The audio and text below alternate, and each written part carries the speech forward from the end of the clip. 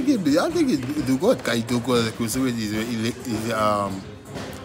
the champion. He is the cruiserweight champion because he got all the belts. But I think he'd be a good fighter.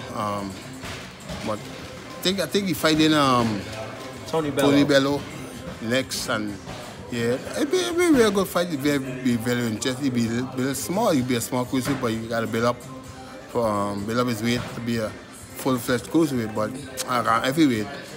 But I think he'd be great. He'd be good. I think he could beat a lot of heavyweights right now in the heavyweight division. What challenges do you think he'll face moving up to heavyweight? Well, first you got to get used to the weight, and you got to get the foot wet in the cruiserweight, in the heavyweight before get like a two good warm-up fight, and then if you get a lot of good chances to get a lot of good fighters. Like December 1st, you get Tyson Fury and Dante Wilder. Yeah. And that's a good fight. Then they get Joshua. They get he just fought Povetkin. Yeah, they got Povetkin. They get Dylan White. They get Big Baby. They get Adam.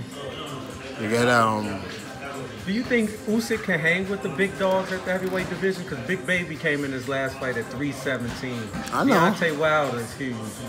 Fury's huge. Joshua's huge. Do you think Usyk is big enough to hang with the big dogs at that division? I don't think he's big enough, but I think he's quick enough, and I think he got the boxing skills to do a little damage in heavyweight.